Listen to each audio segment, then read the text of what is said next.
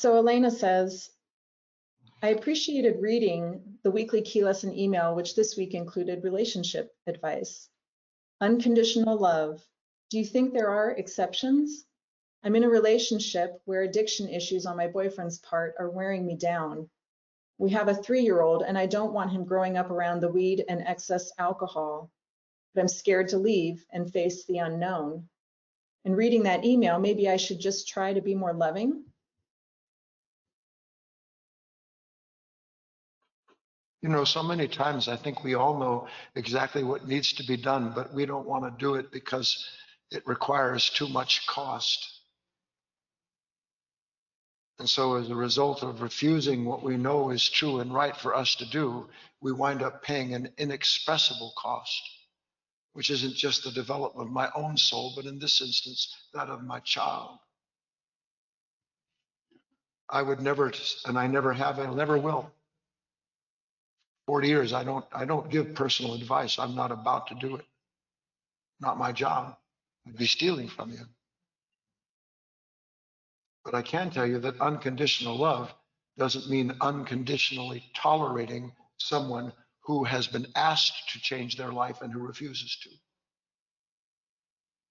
So unconditional love in this instance would be the true unconditional love of oneself in the truest sense of the word, which is I'm not going to compromise myself for the sake of the continuation of a relationship that is already on the rocks.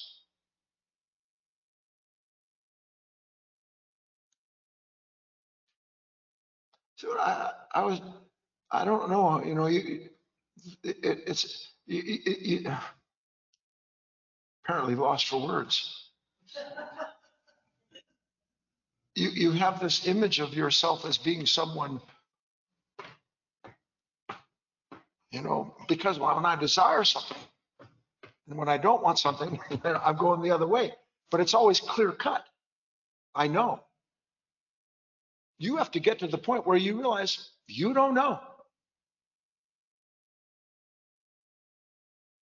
What desire tells you that you know, you don't know. That's desire's knowledge ensuring that you reincarnate that consciousness. But I tell you, and I know for a fact, but my knowledge in this instance isn't your experience, it's mine. God is good.